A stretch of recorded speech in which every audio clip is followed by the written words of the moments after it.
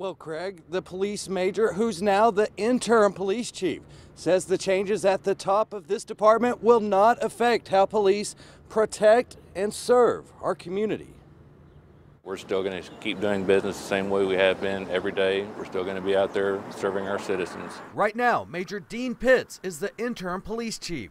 He's a 25-year veteran officer, but he does not want the job full-time. My career is winding down to a close, and I'm just looking forward to moving on to different things. He was with former Chief Kevin Lindsay when Lindsay commented about wearing blackface in regards to the low number of African Americans on the force.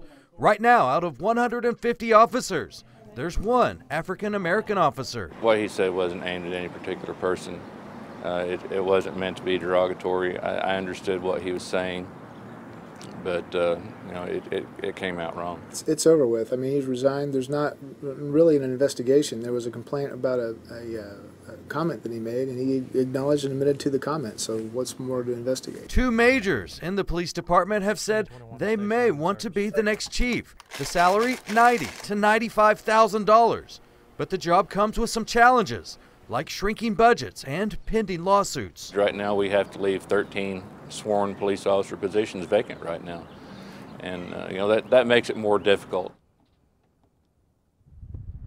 Now, ultimately, it will be up to the new city administrator to decide who the new police chief will be.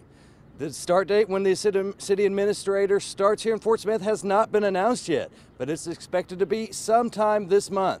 Live in Fort Smith, Brett Rains, 4029 News.